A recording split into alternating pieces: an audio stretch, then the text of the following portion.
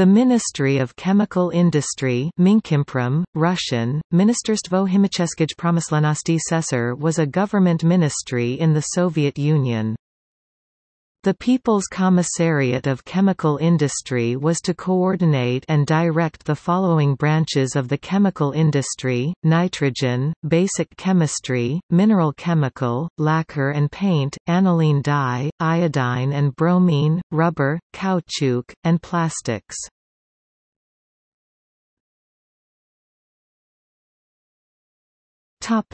History. By ukase of the Presidium of the Supreme Soviet of 28 March 1941, the People's Commissariat of Rubber Industry USSR was established. It was to include enterprises producing caoutchouc, rubber, tires, and asbestos. The People's Commissariat of Chemical Industry and the People's Commissariat of Rubber Industry appear to have existed independently from 1941 to 1948. Both were presumably reorganized into ministries in 1946. At the time, the Council of People's Commissars was converted into the Council of Ministers, by ukase of the Presidium of the Supreme Soviet of 2 August 1948. The Ministry of Chemical Industry and the Ministry of Rubber Industry were consolidated into the Ministry of Chemical Industry.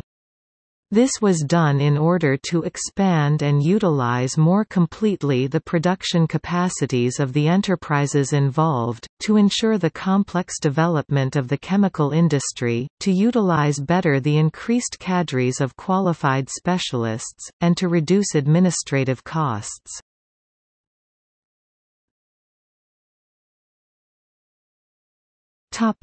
List of ministers. Source: Mikhail Denisov, the 24th of January 1939 to the 26th of February 1942. Mikhail Pervukhin, the 26th of February 1942 to the 17th of January 1950. Sergei Tikhomirov, the 17th of January 1950 to September 6, 1958. Leonid Kostandov, February 10, 1965 to June 11, 1980.